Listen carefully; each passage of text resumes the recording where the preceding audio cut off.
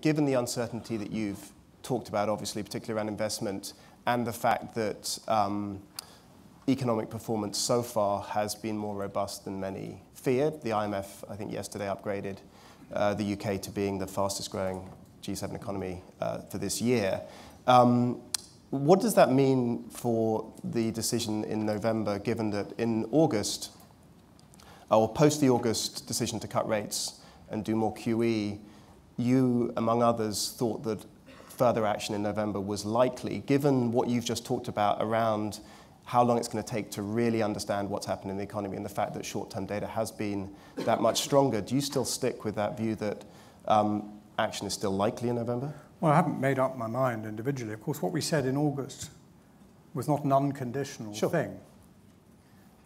We said if the economy turns out to be in line with that August forecast, which is an important thing. I mean, it's always the case that policy depends on economic events. It's always unwise to commit unconditionally to a certain path, or at least it's a risky thing to do, and generally not a good thing to do, I think. And we didn't in August. We made a conditional statement.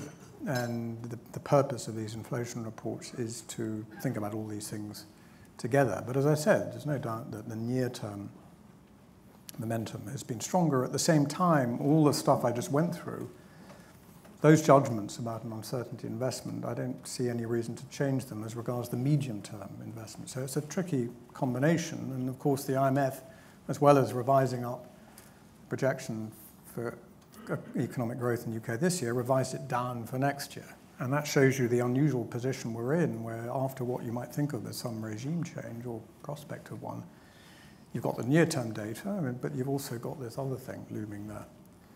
And it's weighing those two things, which is tricky.